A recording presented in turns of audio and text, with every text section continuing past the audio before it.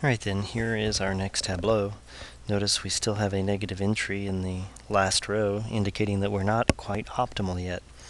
So that means we need to go ahead and calculate our ratios to figure out which element we should pivot on.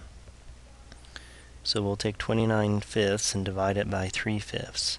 Working with fractions, that means to take 29/5 and multiply it by the reciprocal of 3/5, which is 5/3, which is 29/3, which equals 9 2/3. Likewise, we'll take 21/5 and multiply it by the reciprocal of 7/5, which is 5/7, to give us 3. The smallest non-negative entry then from the ratios is 3, telling us to pivot on the 7/5. That means we would need to perform the following row operations. Making the 7/5 of 1 would require a multiplication by 5/7. So 5/7 times row 2, stored into row 2. Once that is a 1, we can take a negative 3/5, row 2. Add that into row 1, stored into row 1. Positive 1/5 times row 2. Added into row 3, stored into row 3. The corresponding TI-84 calculator operations would be times row 5/7, matrix A, row 2, stored into matrix A, times row plus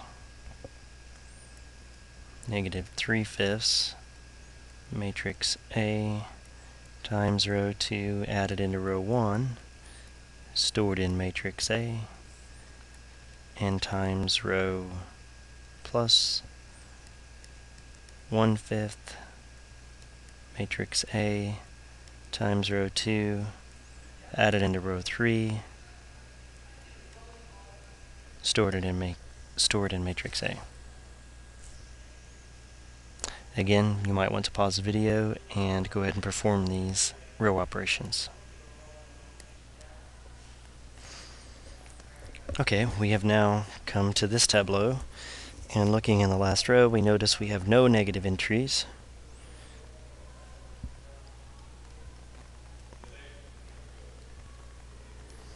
So we are optimal.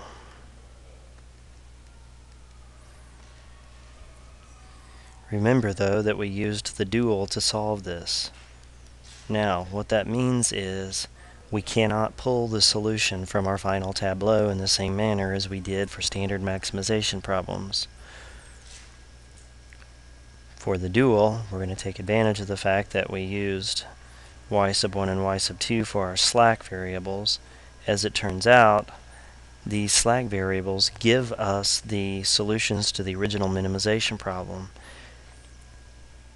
Problems that have a dual, the optimal value will be the same. In this case, the minimum value will be 18 and the maximum value will be 18. Where they occur will be at different x or y values. But here we can see in this particular problem that y1, I know this is going to be different, okay, so pay attention here.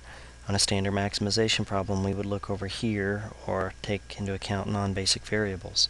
Because we use the dual, y1 has a value of 4/7. That comes from the y1 column, last row. y2, likewise, then has a value of 1/7. So the solution to the original minimization problem is a minimum value of 18 at the ordered pair 4/7, 1/7.